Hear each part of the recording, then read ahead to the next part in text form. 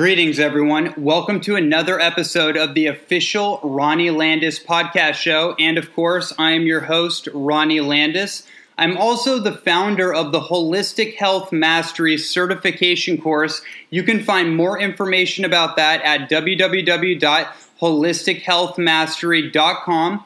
And I'm also the author of two new books, The Inner Alchemy Youthening Program, which was actually released about a year ago, and a brand new book, The Holistic Health Mastery Program.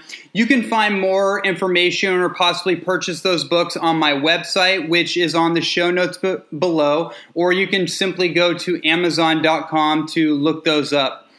So let's jump into today's episode. Wow. I'm so happy to finally release this episode. This is with my dear friend and colleague, Jason Andrew Wrobel. And what an incredible conversation we had.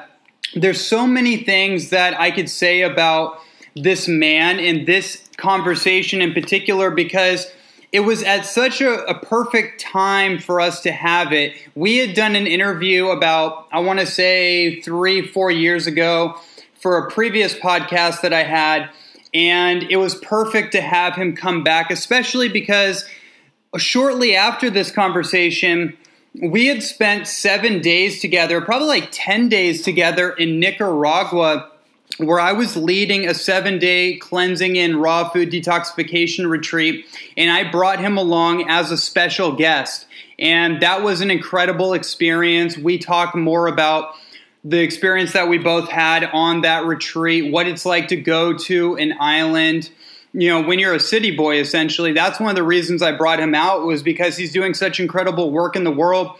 But he had never really had an experience of detaching from the concrete jungle and going to a real jungle. So I thought that that would have been such an incredible experience, and it would have just invoked so much more brilliance out of him for what he creates in the future for the benefit of humanity. And so we touch on that a little bit, and I think it's going to inspire people to consider the possibilities for traveling, to consider the possibilities for exploring this rich landscape this planet has to offer for us. But this conversation really dug into his brand new book, Eaternity. And what an incredible book.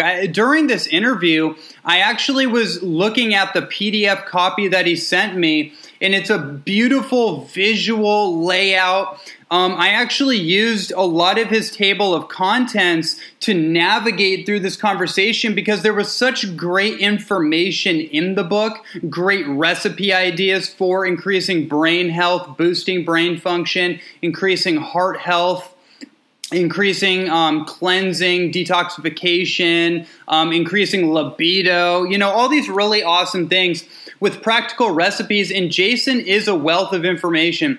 I was actually impressed with how much research he's done since, like 5 years ago when I first met him speaking at the Longevity Conference and where he's come today. I was really, really impressed, and I learned a lot from just listening to him, and I know you're going to learn a lot too. What an incredible human being, what an incredible beacon of light for humanity and for health and for veganism and for, the high raw food lifestyle and all the other things that he talks about. You're really going to get a lot out of this episode, and I have a feeling that you will probably be listening to this 2 or 3 times as you move on with your, I want to say with your day, but with your week or weeks to come, you can keep going about this episode or any of the episodes really, and just keep listening to them and keep getting those nuggets of inspiration to help guide you in your own health journey. So without further ado, I want to welcome on my colleague and dear friend, Jason Andrew Wrobel. Enjoy.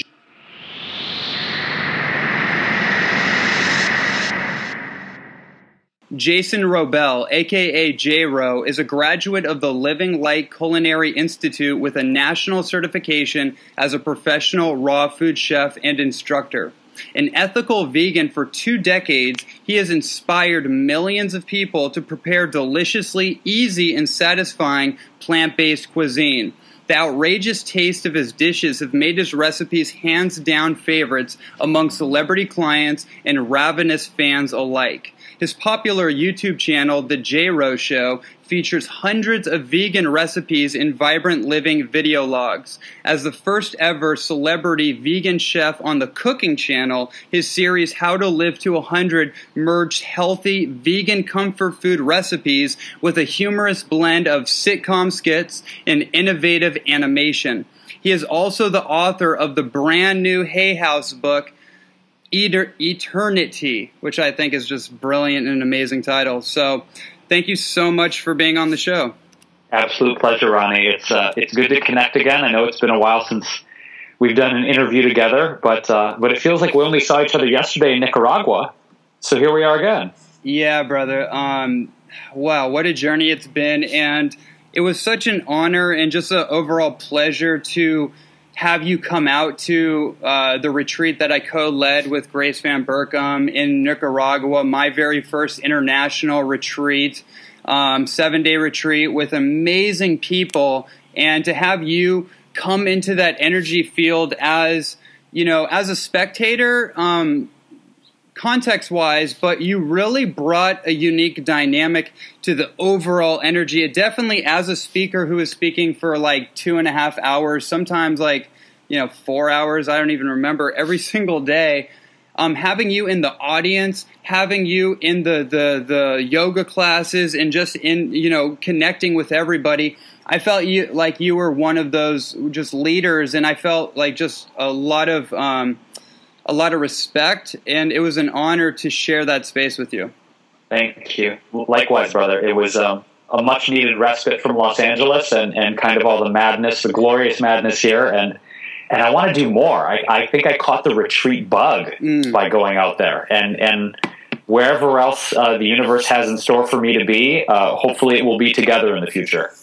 Absolutely. I would love to open up our entire dialogue here by recapping on a question you had asked me at Kyle Cease's event. We went out to lunch, you, me, and Ellie, and you stopped me on the way in, and you asked me a question that I took a mental snapshot of because it was so profound, and you asked me something to the extent that, I just want to ask a question. I'm kind of scared to ask this question because I think I know what the answer is, right? And you basically just asked me, like, or you said that I'm a little nervous to go to Hawaii or to maybe even Nicaragua only because you knew that if you went there, you might not want to leave back to the busy, lifestyle of LA that we're both intimate with. So I'd like to just open up with that for a second, if you don't mind. Sure. Absolutely. What did that mean to you? It's interesting because I kind of feel in my life right now that there's an interesting polarity pulling me in two directions, it seems, and not in a chaotic or violent way, but more in a curious way of, do I go this way or do I go that way? And is there a way I can find the balance in my existence right now? And with that question, it is loaded with nearly 4 decades of my experience with living in the biggest cities in the United States. So I'm approaching 40 now, and I grew up in Detroit, Michigan. I lived in Chicago. I lived in New York City. I lived in the Bay Area. I lived in Los Angeles, and I've traveled to other major cities. And after nearly 4 decades of that, I cannot deny that within me there is this deep calling, there's a pull to reconnect with nature. Because in my current living situation, I'm really close to the heart of Hollywood here in Los Angeles, and there's not a ton of nature in my immediate area. Yes, there are hikes. Yes, there are parks. There are trees transplanted on the sidewalk. There are trees, yes, sprouting out of the concrete. And I feel that there's a lack of this deep, primal, ancient connection with nature that my soul really is craving. And my hesitance in that comment that I made months ago to you is that I feel this pull is becoming so strong that if I come to Kauai or any of the islands, or I put myself in the heart of nature, there's a part of me that feels like I might not want to come back out. And I'm kind of afraid of that because I'm used to being a city boy.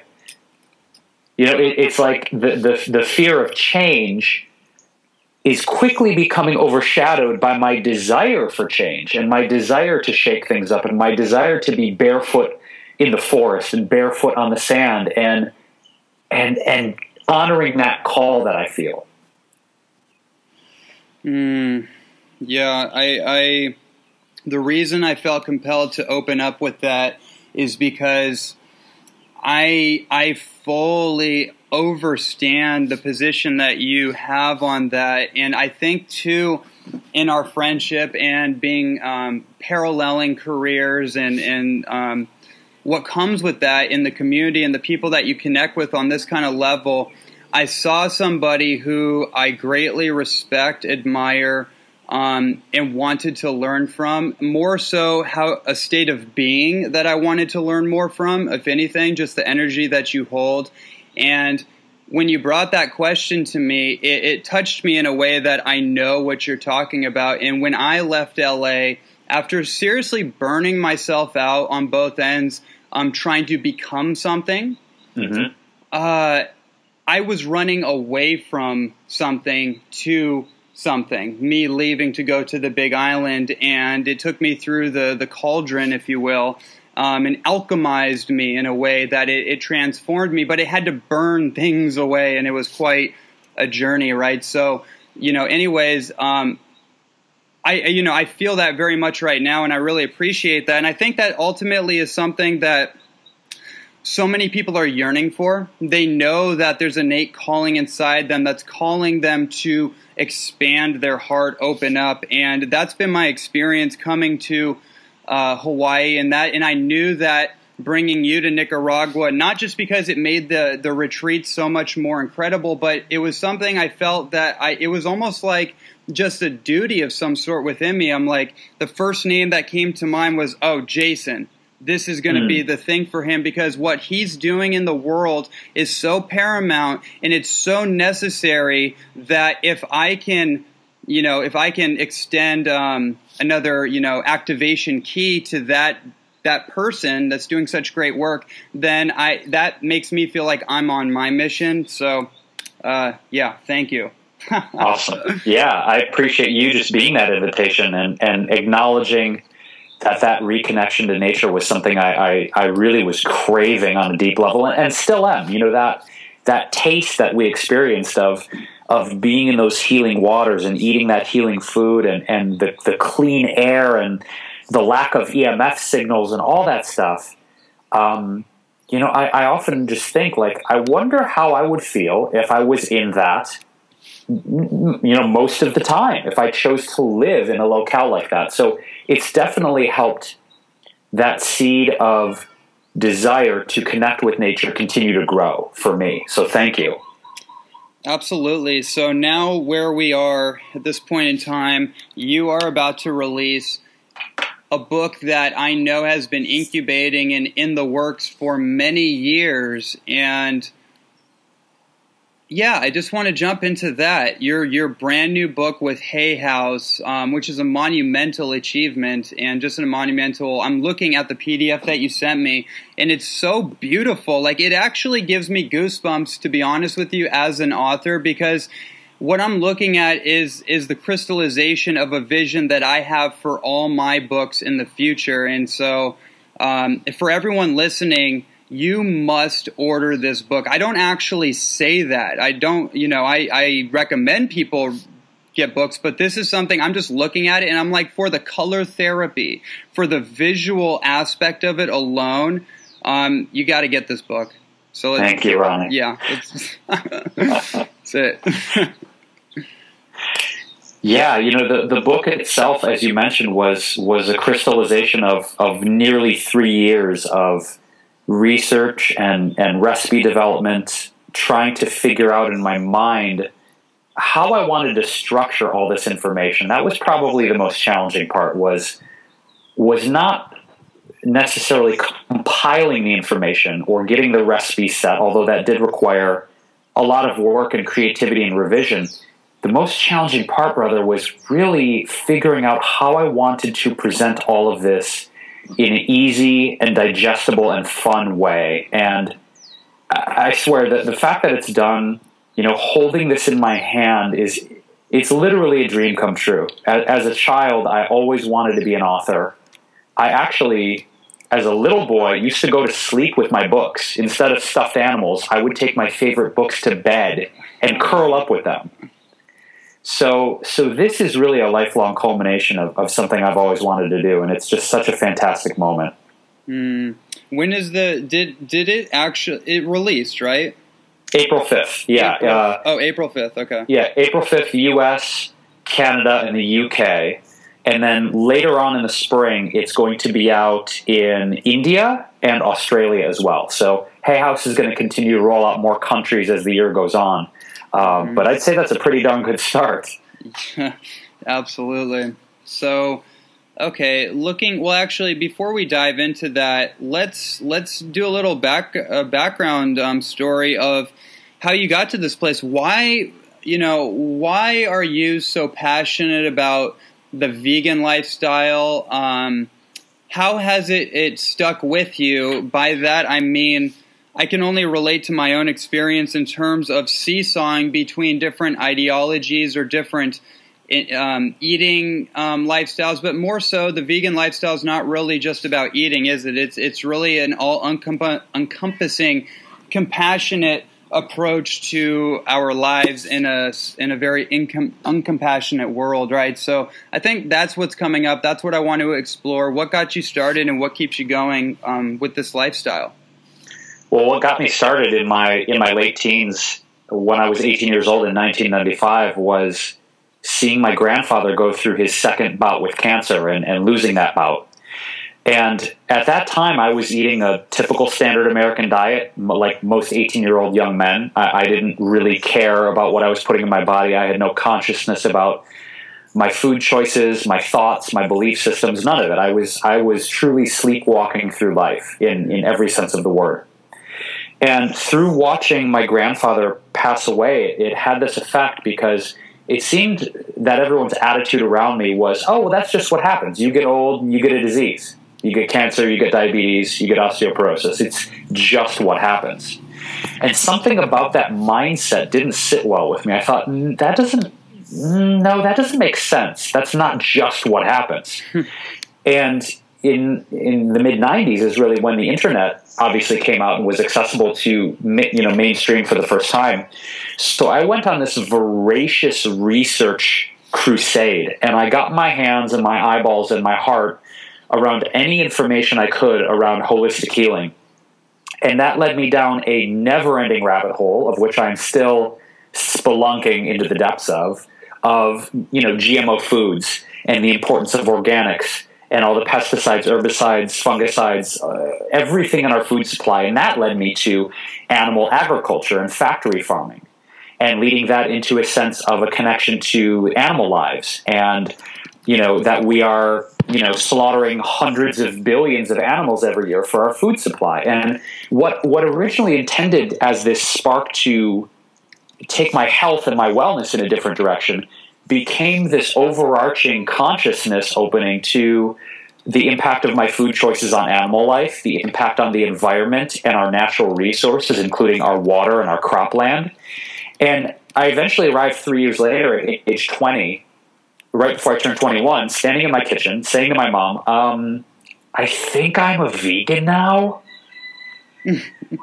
This is really weird, but it's what I'm doing. And honestly, for me, it just continues. The more research that I do and the more experimentation I do with my food choices, nearly 2 decades in now, I still feel incredible and energized and youthful.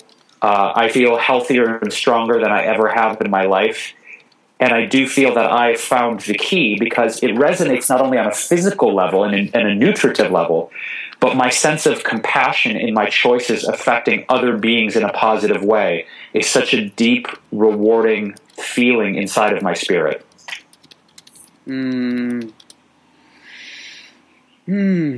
Yeah, I have to say that in my journey in the dietary world and everything that comes along with that, and I've definitely ranted about this on a number of podcasts, so people kind of get a little bit of that from me. But, you know, you mentioned some key things. You know, when we think about compassion, we think about our heart's calling and how lifestyle is like a navigational device that we use to anchor ourselves in a certain direction, I feel. And so that's come up for me many times, and that's why, even though I don't use a vegan title for myself, I'm more, you know, raw vegetarian, but regardless, it's people like you that have held on to this lifestyle and who are doing it with such vitality, who are doing it with such knowledge, and you're radiant, right? And your message is so fun.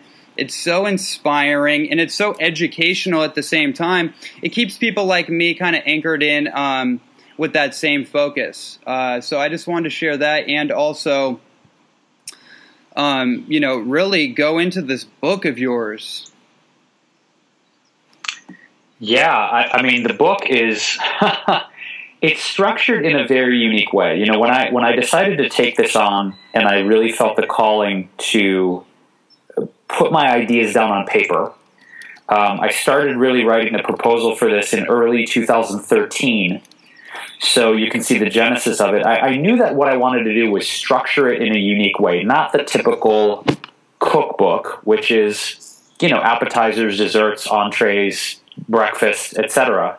But I wanted to make it a lifestyle guide and a resource to basic, fundamental, functional nutrition education from plant-based sources meets the most delicious recipes ever. So I've structured it by functional benefit chapter.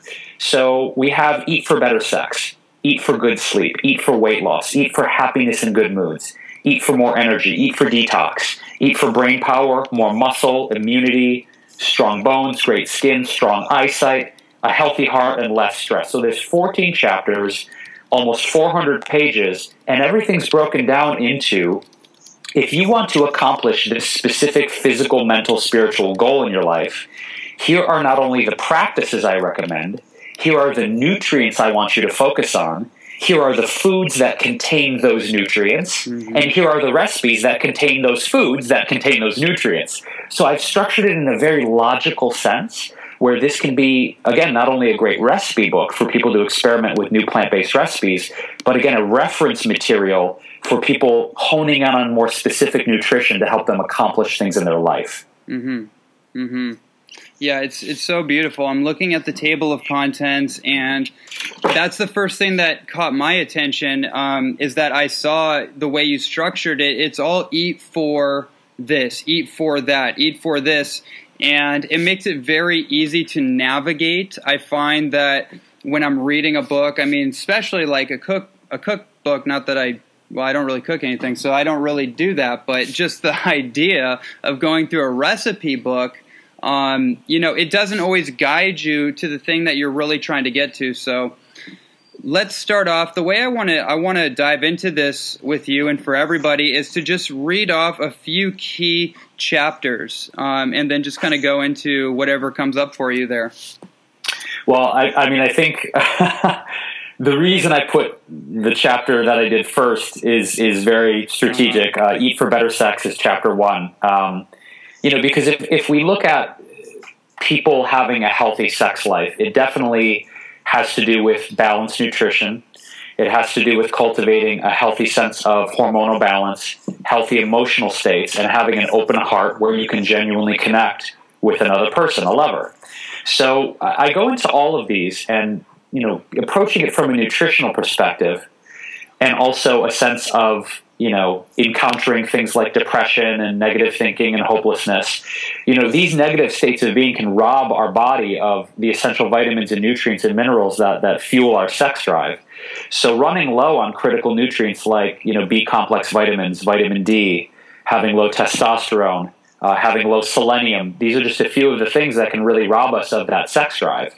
So for me, looking at really dialing in these foods that have those B vitamins and the D and boosting our testosterone and these functional strategies can really get us in the mood again. You know, and for me, this chapter in particular is interesting because it very much correlates to the eating for muscle building chapter, in the sense that as I started to increase my B12 and my folate and eating Brazil nuts for selenium and weight training, which helped boost my testosterone, and eating more anabolic protein-rich plant foods, I noticed that not only was I feeling more energy and building more muscle, but I got really activated in a sexual sense.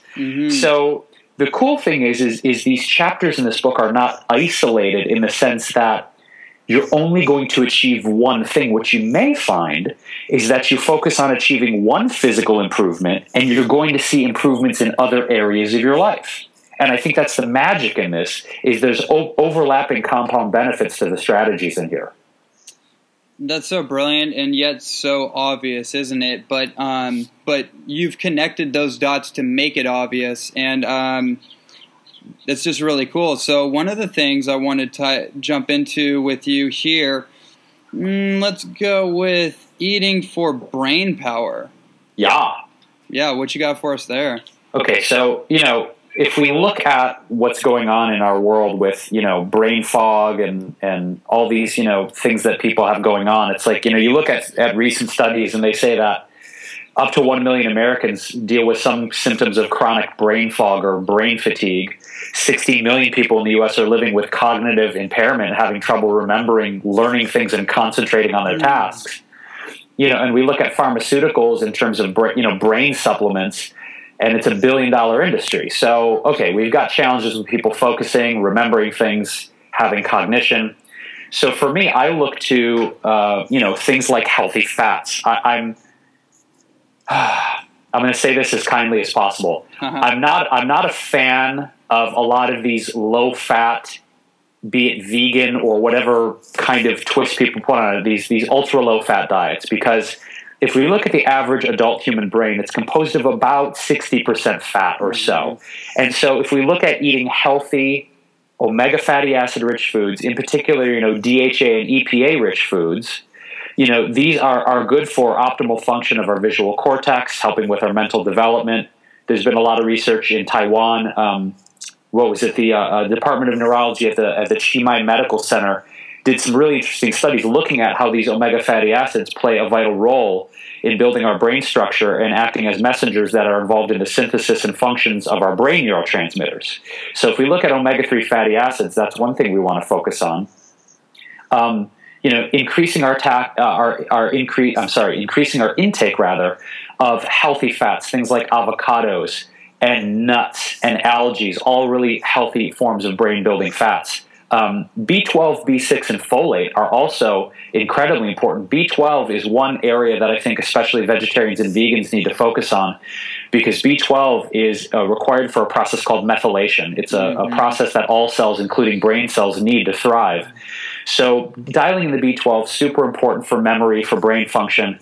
And the power of flavonoids are really important as well. Flavonoids are part of many cellular processes. They're responsible for many aspects of brain function.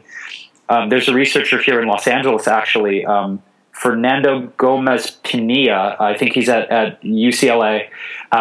He did some research showing that flavonoids actually play a super important role in repairing brain damage. And they do this because they influence how the neurons actually speak to each other, talk to each other. And increasing our levels of antioxidants and anti-inflammatory compounds help reduce damage to brain cells. So, we look at all these things that are easily obtained from plant-based sources, and we can just dial these things. And another thing that I highly recommend is people getting turmeric. You got to hurry for that curry, man. Turmeric, it has this anti-inflammatory antioxidant. It's called curcumin, and curcumin has been shown to boost memory, stimulate the production of new brain cells. But the thing that a lot of people are failing on and don't know, Ronnie, is that when you take turmeric, you have to combine it with black pepper to activate its potency. So if you're taking turmeric right now and you're not throwing in a little bit of ground black pepper, you got to throw it in because that's what activates its abilities. It's so funny you mentioned that, right? Because I think of the intuition of cultures like the Chinese medical culture and also Ayurveda, and that's pretty much what they do instinctually, is that they make turmeric with some kind of dish, like a curry dish, and they tend to bring in, obviously, the black pepper, but then they bring in the ghee, which is the fat. And I always thought, once I understood this concept that you're bringing up, I started thinking about, oh, maybe people would normally put spices in their food, not just to stimulate taste buds, but there was some kind of intuitive nudge knowing that, oh, this thing synergizes with this thing. Absolutely. Yeah, you talk about the healthy fats that I just mentioned in terms of brain function, whether it's people choosing ghee, organic raw extra virgin coconut oil, some kind of healthy fat that continues to activate the functionality of the other ingredients. And from a culinary perspective, it's very exciting for me to alchemize all these ingredients and even throwing in, you mentioned Ayurveda, throwing in a legume like a mucuna, which, increases the dopamine. It has high amounts of L-dopa in it. So we can learn to take these familiar recipes like a curried vegetables and toss in these superfood herbs and these superfood ingredients and just take the nutrition to a whole other level. So the books, certainly, and the recipes in here are structured in a way that people can make them very simply, or if they want to throw in the super herbs and the superfoods, they can do that if they want to take it to the next level. I think that was so brilliantly explained. And so the next one I want to jump into, okay, how about this one? I want to draw a parallel because so much of the brain impairment that we see, I've been really deep into things like mercury toxicity, vaccines, and all that kind of thing that's a little more nuanced, but is actually toxicity in general and heavy metals. They de-sheath the myelin that coats the electrical signals in the brain, and they break it down physically. And what we're finding is through different ways of detoxifying the accumulated environmental toxins in the body, that actually brings brain function back. So let's talk about your Eating for Detoxification chapter. Yeah, this chapter is interesting because I treat it from a very general perspective. I don't go extremely deep into, say, liver or gallbladder detox. I do mention it, but as someone who just wanted to give people a general overview, for me, it's, one of your favorite phrases, right, is nature's solution to pollution is dilution. Yes. And doing things where we are structurally functionally flushing out with as many healthy liquids as possible is really a cornerstone. Natural organic liquids of all kinds are a great way to cleanse. Alkalized structured water, fresh raw green juices, smoothies or superfood smoothies, broths, organic teas, any kind of these things or any combination is really, freeing up a huge chunk of energy that is normally required for the digestion of fiber and solid foods, which they estimate can range from anywhere to 5 to 15% of our total energy reserves.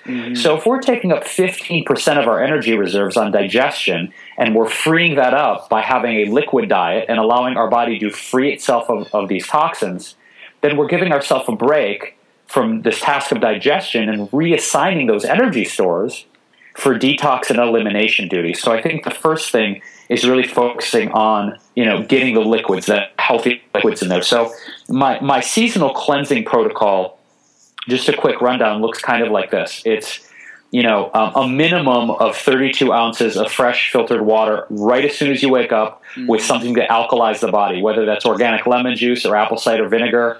When we wake up, we're in an acidic state. We want to alkalize right away. Raw organic green juices, minimum 64 ounces per day. Some kind of raw anti-inflammatory juice. I usually like a combination of, like, say, pineapple, ginger, turmeric with some black pepper thrown in there. Maybe something else like a holy basil as a super herb. I love cleansing soup broths. Like I love making a detox broth with mineral-rich seaweeds, a variety of medicinal mushrooms like shiitake, lion's mane, or reishi. Big fan of psyllium husk to support, solid bowel movements and really getting those toxins out of our GI tract. A ton of water. I mean, a minimum 125 ounces per day. If you can, in your area, find a place that has far infrared sauna. Infrared sauna is amazing, in particular for helping us eliminate through the skin heavy metals. One of the best ways to do it. Dry skin brushing, tremendously beneficial for detoxing of our lymphatic system. I like using essential oils with a dry skin brush, like eucalyptus or lavender. And really making sure that if we go the route of, say, colonics or colonic hydrotherapy, that we're doing it, but also replenishing our GI tract with healthy probiotics. I've seen some interesting research on both sides of this, Ronnie.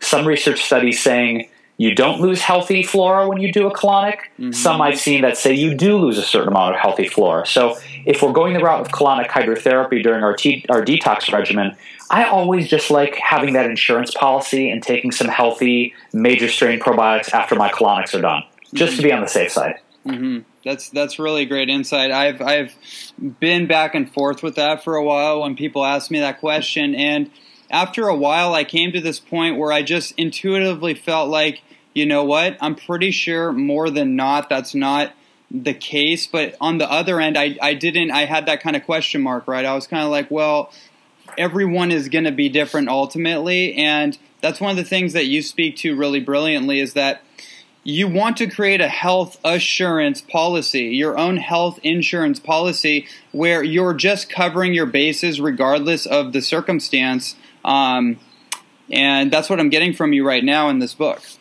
Yeah, 100%. That's absolutely one of my foundational philosophies, is that if we realize the power we have to write our own story, not just the story of what we're doing in our professions and our creative life, but writing the story of, okay, am I giving myself the best chance possible that as I age, I'm going to be vital and mobile and youthful and vibrant and able to do the things I want to do? And, you know, one of the best pieces of wisdom I've ever received was from my 97-year-old neighbor. She actually passed away last year.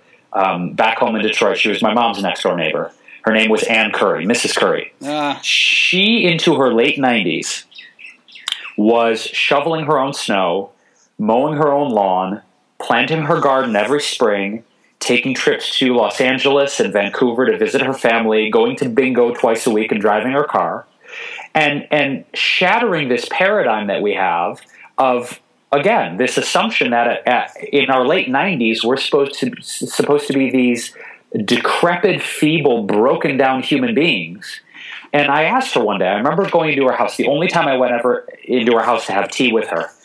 And I said, Anne, you know, you've got 60 years on me. You've been around 60 years on this planet longer than I have. What are you doing? What is your secret? And she said, you know, I just don't stop doing things that I enjoy. I don't stop doing things that make me feel good. And I said, that's it? She said, yeah, that's it. I like to stay busy. I like to travel and do my lawn and plant flowers and go to bingo and hang out with my friends. And this was a 97-year-old woman who was activated. She was doing shit in her life. You know, she was not chilling watching, you know, reruns for 8 hours on her sofa lounger. She was out in the world doing things at 97, driving her Buick like a bad mother, you know? And it was just such an eye-opener to me, in the sense that her diet wasn't necessarily spectacular, but it was her attitude and her lifestyle choices and her never say die mantra of, I'm going to keep doing things I love till I drop, man. And she did that. She did that up until the end. And I thought, okay, what if we take that attitude and we take that zest, that verve for life, and we combine it with empowered, conscious food and nutrition choices? Now we have a formula that, if we're betting, is probably going to result in a pretty long, healthy, amazing life. And so I'm a betting man, and I'm betting on myself, and I'm betting on my knowledge and my passion, and tweaking the knobs throughout the course of my life to dial in what I hope will be a long, healthy, satisfied life. Because to me, Ronnie, it's not about the number per se. It's like, yeah, of course. Do I think I'm going to live to 100 years old? I absolutely do. Do I know that for sure? There are a lot of other factors, obviously, in life that we can't predict. But do I feel confident that the choices I'm making can likely lead to that? Absolutely. Absolutely. I want to read a quick paragraph I'm looking at from your book. Okay. And it's in the introductory. It's Eat to Live. All right, as it reads in this beautiful book, do you eat to live or live to eat? Take a moment to consider this. It's an important question. With our stressed out, crazy fast, and technology-driven modern lifestyles, it's really easy to rely on food as an emotional crutch, a best friend, or an outlet for our fears and hostilities. If you're living to eat, it may be time to reconsider your relationship to food. What a big one that is. Mm-hmm. Yeah, there's a lot of motivations and reasons why people choose to put the things they do in their bodies. And one of the overarching aspects of this book is I truly feel that if people are to cultivate more sensitivity and self-awareness, and through that more self-love, I honestly believe that human beings will naturally make more conscious, loving food choices as a result of that. But I think it starts with our relationship to ourselves, our sense of self-worth, our sense of self-love, and thereby a relationship to our food, because it's what we are designed to consume as fuel on this planet. So if we love and respect ourselves as much as most people love and respect, their brand new BMW or Mercedes, which they often treat better than their own bodies, then we're going to be in a good place if we learn to love ourselves that much, as much as we do our material objects. And it's crazy to say that, but I feel like that's the state of humanity right now. Absolutely. And so many of these interviews take such an interesting direction into the what I call the metaphysical issues that go on within us, the emotional, mental, and spiritual conflicts that occur within us, the psychosomatic principles, if you will. And when I talk to people, I always, when I coach people, I always get underneath the rug of like, okay, are you enjoying what you do in life? Do you love what you do in life? How's your relationships? How do you feel as a being on this planet? Do you feel connected? Do you feel like you have a purpose? And then are you actually aligning with your purpose? These things. And then I piece together the food habits that have manifested out of each one of those questions. Mm-hmm. So that I feel like that's such an important thing because I think about what Dr. John Demartini says about our value systems and how if you want to look at your habits and you want to improve your habits, it's not enough to have willpower and to just go in there, take something out, put something else in. It's actually like you have to sit down and write out your hierarchy of values, the things that you actually honestly value in your life. And then once you get clear on that, the manifestation of these improvements in your habit routines will naturally start to take form because your intention is set. You're not, in other words, living in an intention deficit disorder.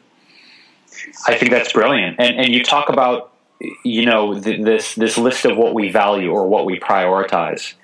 And I think as long as people are sacrificing their long-term health for convenience, we are going to have a deficit. And I understand a lot of people have this perception that healthy food, let's not just say vegan, let's just say healthy food in general, is inconvenient. It takes too long to prepare, or it's too expensive, or it's too this or too that.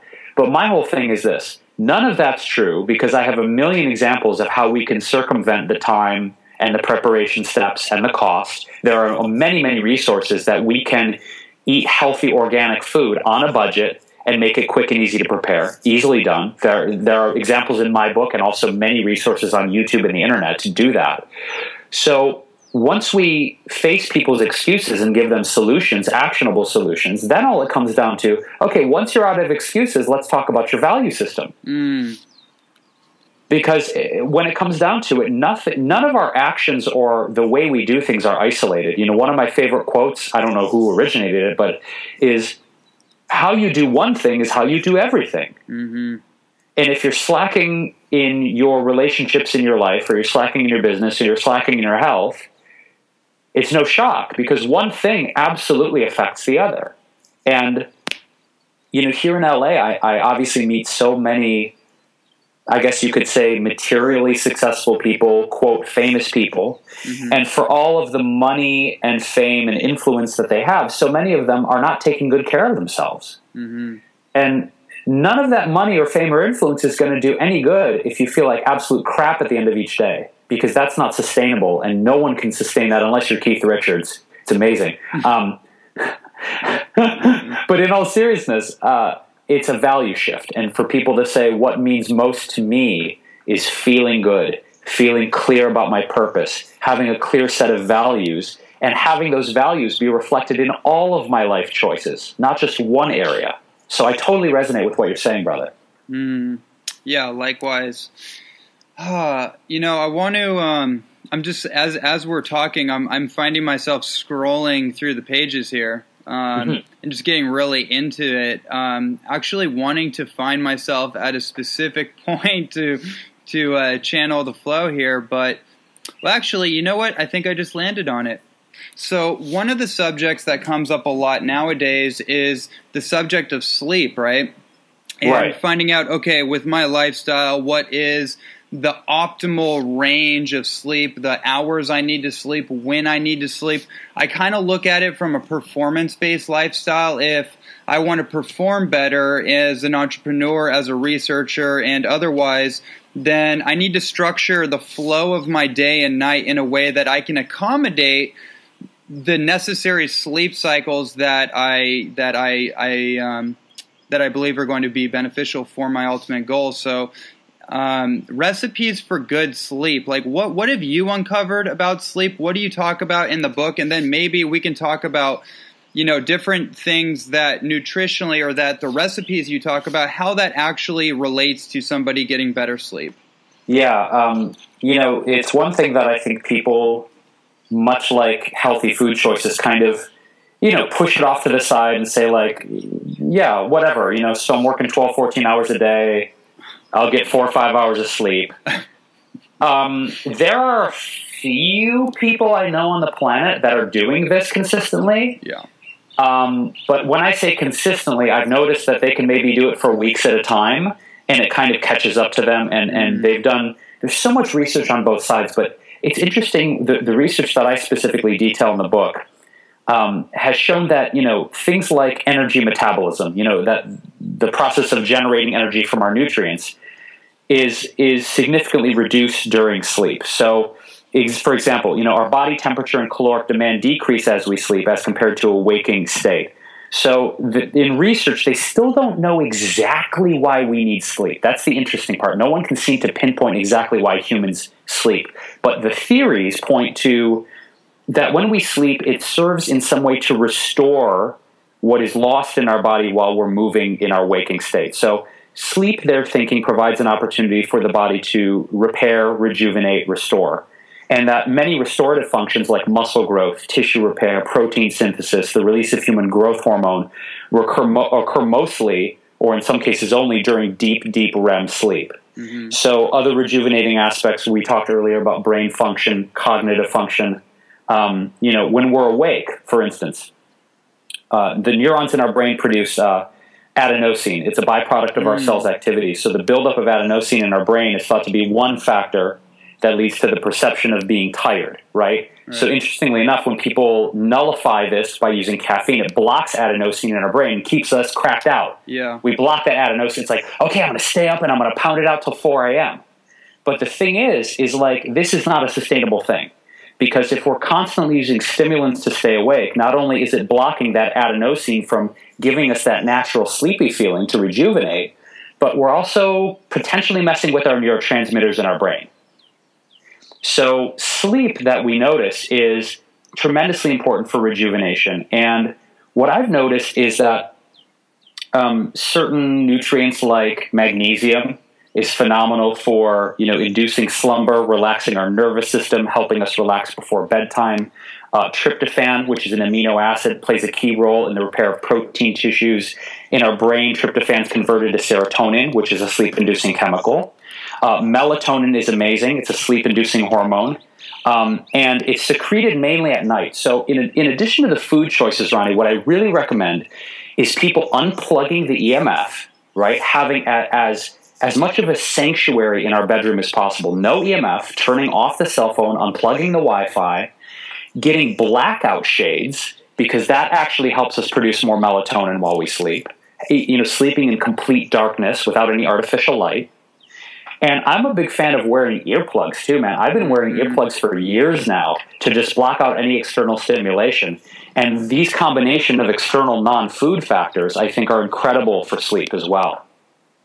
Absolutely. I mean, there's so much research on that, and you know, just from my own experience, I've played with all that, and I've kind of gone up and down. But one of the most recent things that I really made the investment to do was purchase a brand new mattress. Really? Yeah, it's from I did a number of research within the price range I was willing to pay, the shipping costs I was willing to pay to get it to Hawaii. And after I spent 2 days looking at this website, yogabed.com, which is a relatively new website that uses yoga mat technology with cutting edge mattress technology. It does not off gas, I found out from them, and that was the main thing. So like, I'm sitting at this website, it's about $800 for a double or like a twin XL. And I just pushed the button. I was like, I could feel progressively in my back. Like, I've been an athlete, an elite caliber athlete most of my adult or my young adult life, and I just started to realize, like, the compressions in the spine, the posture, how it folds forward from writing all the time and being at a desk, and then the lack of elongation in the spine. And I've just noticed like these little aches and pains when I was in my other bed. And I just made that decision. It felt right. And I got to say, that has been the best thing ever for me, that just getting the new mattress, because people don't realize that these mattresses have metal coils in them which attract dirty electricity, EMF pollution, you know, the dust in the house, little insects that, I mean, it's dirty stuff, right? So getting that mattress was the best thing I did in that that arena. Awesome. Yeah, I want to comment on that as well. I about 3 years ago also got myself a organic eco memory foam mattress from a Canadian company called why can't I think of it right now? Oh my goodness. Oh, Essentia. And I have to tell you the same thing. It's like, you get something that's made with high-quality materials. There's no off-gassing. There's no petrochemicals being exposed to your body on a nightly basis for 7, 8 to 10, however long you sleep, hours a night. And you compound that over many years. That's a massive amount of chemical exposure. Also, the coils you're talking about. So I love that you spoke to this. You know, I think it's so important that if we can afford it, to invest in a high-quality organic or consciously made mattress, to have organic linens on our bed, in addition to the other protocols. I've also noticed that it's been amazing for my depth of sleep at night. It's one of those, like, it's almost like my friend Robert Cassar, our friend Robert Cassar, says booby traps, right? Okay. And I took that term because I was like, oh man, it is kind of like a minefield, right? Like, we do have to be aware of the subtle booby traps that are in our environment. It's kind of like a choose your own adventure story. And so I'm now doing that from a feng shui perspective of looking in my house and seeing when there's dirt on the floor, like, oh, that's dirty energy that's being concentrated on the floor, and that's affecting my vibration. Let me sweep the energy, right? And then, like, the bed thing was one of those things where the hesitancy was just the mental gymnastic game of like, well, it's, you know, $800, I can't fit another person in that bed, you know. I was like, wait a minute, why do we have a bed in the first place? But you know, it just was that decision of saying, wait a minute, no, I'm investing in myself, and knowing that what you just pointed out, you're staying in that bed for 8, maybe 10 hours of your life every day. And that creates an accumulative effect, not just in maybe the potential toxins, but in the posture, the compression of your spine, which the Chinese believe is ultimately your life force. And we don't often put our attention on that. We often food and everything like that. But I just realized in that moment, this is an investment into the rest of my life that I, you know, unquantifiably will poor returns towards me. Yeah, exactly. And it's an investment. I mean, this is, we pay now or we pay later. and to me, I love that you were willing to look at the bigger picture and know that this was something you were investing in for your health, for your happiness, for your wellness.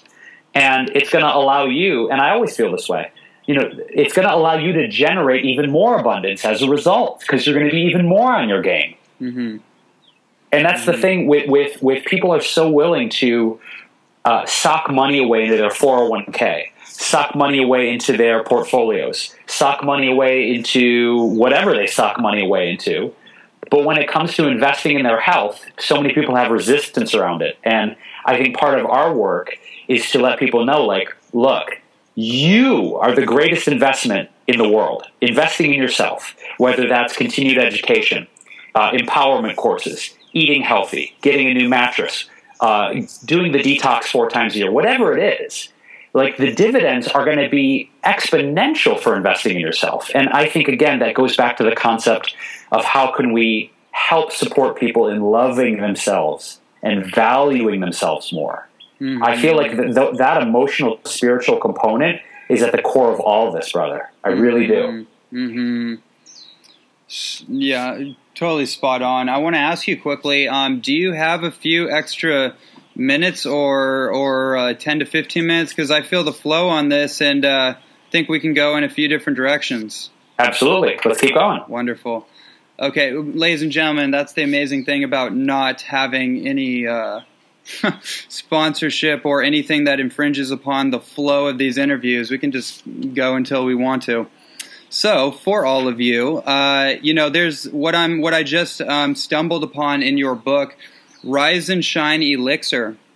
Now, yeah. I don't know why exactly that popped up, but that's obviously something I'm really into. And I find that people that have had a food focus, being a raw food or a paleo food or whatever iteration and combination of foods, there's a food focus, right? But that, to me, when I look at kind of like the hierarchy of this lifestyle, this like superfood lifestyle that we have been exposed to, it kind of goes in different branches. So you have your food as your foundation. You can't replace that with supplements or anything. That's your foundation. But then I look at like superfood liquid nutrition. And then I look at like tonic herbalism, and these things all fit together. So anyways, I'm looking at this elixir, the Rise and Shine Elixir. What's that all about for you? This is about me thinking, okay, I'm not a big coffee drinker. I will consume it from time to time because I do like the taste. However, I don't like the way the caffeine makes me feel. If you're into Ayurvedic principles, I'm a very Vata constitution, so I'm very high energy to begin with, and caffeine just kind of exacerbates that Vata. It makes me a little too strung out and crazy energetically. So, this liquid nutrition and these tonic herbalism is such an amazing way to get that same energy boost, but again, in a more sustainable, balanced way. So with this, I looked at, okay, gynostemma tea is such a hot base for everyone to be using in their tonics. And I thought, okay, what else can I throw in here that's going to make it, creamy and frothy and rich and not just like coffee, but almost like a thick latte type of consistency. So, the black sesames I threw in simply because of the restorative benefits, black foods being very restorative for the kidneys, the liver, things like that. Pumpkin seeds, super amazing amounts of magnesium in there. The hemp seeds, 33% protein, tons of gamma-linoleic acids in there. The ground vanilla, the lucuma, the mesquite, all for flavor, not necessarily nutrition as much. The tocotrienol is a really great source of vitamin E, which are awesome for skin. I've got ashwagandha and reishi and triphala, moringa. I just wanted to put as many functional herbs, super herbs, in my body as possible while still making it taste good. And really with tonic liquid beverages, to me it's always like dialing in the functionality, but also thinking like, if I gave this to the average person on the street, would they think it's going to taste good? Mm-hmm. And I think this recipe accomplishes both those things. Yeah, it's actually, I'm really impressed by just the sophistication and the thought you put into a recipe like this. It's very well thought out. And, you know, I was just thinking actually to myself, like, why don't I go to this depth? I do in my books a little more, but like when I'm working with a client, and then I realize, like, yeah, I guess it's because most of the people I actually work with are just getting into this. So I just, like, it's a challenge for me at times to piece together all the things I want to put together for someone in potential recipes, but also, like, what are they going to be able to get from this interaction? Are they really going to put this all together? But what you know, the kind of thing I get when I read this is like, wow, this is so well thought out. It's measured exactly, so people have a roadmap. So I guess I'm kind of just getting inspired from a recipe perspective from looking at this. Awesome. Yeah, I appreciate that. And you know, this recipe, because it has so many super herbs and superfoods in it, it's probably one of the more, it's not complex because you throw everything in a blender and blend it, but it's definitely on the more advanced side where people would need to purchase the super herbs and the superfoods. And I feel like there's a good balance, and I was very mindful in this book to put in really easy recipes that people could find at their local grocery store, and also other more advanced recipes that people would need to purchase these more nutritive activating ingredients. So I think there's something for everyone in here. Yeah, and then on that note, I just got inspired to scroll up a little bit. Something caught my eye. Here, where are you at? Hold on, everyone. I'm pulling it up. I mean, it's so visually appealing. I'm looking at your face. I'm like, wow, that's one handsome guy right there. Oh, thanks. I clean up well. So, okay, I'm having trouble finding it, but it's basically your, I guess your dietary navigation coding being like you have gluten-free, you have raw, you actually lay that out incredibly well. So people, oh, here it is. Yeah, recipe code. So, so you have TR for transitional foods, soy-free, gluten-free, raw food, oil-free, and nut-free. Let's talk about that. Yeah, I realize that people are dialing in the specificity of their food intake to such a degree these days that I wanted to appeal to everyone as much as I possibly could. I didn't want this book to be specifically an oil-free, whole food vegan book. That's a very hot thing right now. I didn't want it to be a 100% gluten-free book, although it probably is 99% gluten-free if I look at the recipes. I just wanted to make sure that wherever someone is at in their journey, whether they're brand new to eating vegetarian and vegan plant-based foods, they could turn to a transitional recipe, which are great for people looking to eat burgers, veggie burgers, and pizzas and pastas and things that mimic the flavor and texture of things they're used to. Or if they're avoiding soy because of hormone issues or allergies or sensitivities, they can do that. Same thing with gluten. If people want to eat 100% raw, there's probably 50% raw recipes in this book. If people do want to rock the oil-free thing, we've got options in there. And more we're seeing people with mild sensitivities to nuts or just full-blown allergies. So it's just part of the overarching mindset of wanting to make this book as user-friendly as possible, that people could look at the recipe codes on page 18 and reference that with whatever recipe they want to make and make sure that they can do it and that it's going to be copacetic for their body. It's so brilliant, and I really actually appreciate the way that you've laid this out and structured it because, as you said, it would be very easy to, to pin yourself into one popular meme, like, okay, it's going to be low-fat vegan kind of thing, right? Mm-hmm. But you didn't do that. You stuck to the vegan lifestyle, which is what you believe in, and yet you were able to create all these distinctions that don't push anyone away. If they aren't vegan, they still can adopt more of that lifestyle through your navigation chart. Exactly. And this book by no means I didn't write it for vegans and vegetarians. My intention with this book was not focusing on that subsegment of the population. Of course, vegans and vegetarians will love this book, but I wanted to give this to people who, if they want to do a meatless Monday, rock on, have a recipe out of the book and experiment. If they're trying to dial in more fresh fruits and vegetables, legumes, nuts, seeds, and have more nutritious plant foods, but not be exclusively vegan, they can do that too. So, by no means is this a book for just one segment of the population. Anybody can turn and learn the nutritional information and enjoy the recipes here from time to time or every single day. So I tried to make it as approachable to the mainstream as possible. Mm-hmm. Yeah. So cool. Just so much awesome stuff in here. And like I said in the beginning, for everyone listening, if you're wondering, like, what kind of stuff does Ronnie recommend? Well, this is one of those books that I not only recommend, but I really think it should be non-negotiable. I mean, for someone like me to look at a recipe book and get so inspired to the point where, I'm going to be creating a lot of these recipes. I'm going to be scouring this thing. I'm like totally ready to jump into it. So it's only going to do wonders for everyone out there that's really into like recipe books. Yeah, absolutely. And it's being marketed as a cookbook, obviously, because it is food driven.